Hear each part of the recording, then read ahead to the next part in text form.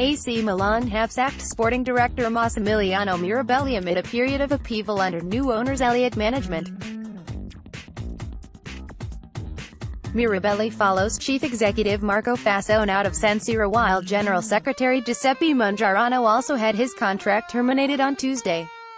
The Rossoneri confirmed a replacement for Mirabelli has already been lined up, with former head coach Leonardo expected to take over the role.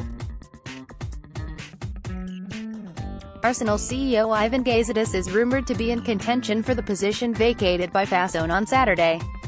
Elliott's takeover from the beleaguered Lee Yang-hong led to a raft of changes at board level over the weekend, including the appointment of Paolo Scaroni as executive chairman, and further changes could be seen on the pitch.